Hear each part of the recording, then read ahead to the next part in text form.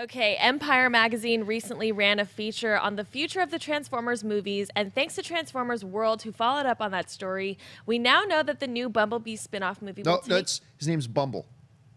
Oh. I'm kidding. I was like, Riley! Seven Bumble. Seven Bumble. 7 meters down, starring Bumble. Yes.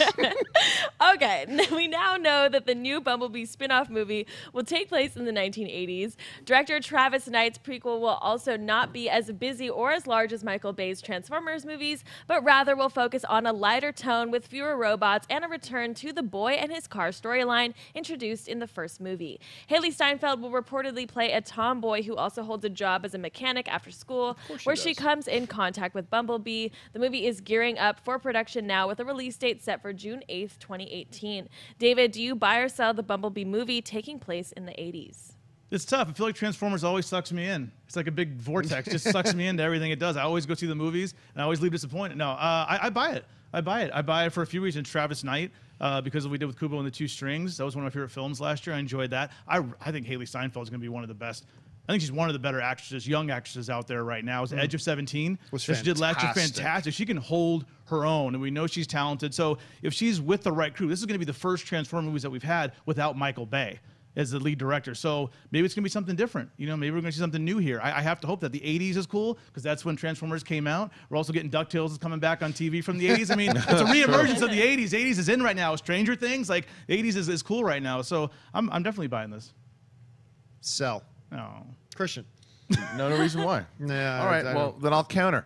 I'm going to buy it. I'll let you guys carry this. Yeah. Well, I'm going to buy it. I'm going to tell you that I think that there is. I know your thoughts on it, and what I will say is that I think that all your concerns, as far as the fact that it's an 80s movie with Bumblebee, and it's what are we going to do? We're just going to play on nostalgia here. Why Bumblebee to be the one that leads? And I don't disagree. I don't disagree with that. I think, but it really intrigues me to see what can be done when Michael Bay isn't directing one of these things. It could be an absolute disaster. It might not be that great at all. But and I said it when they announced Haley Steinfeld, who I love.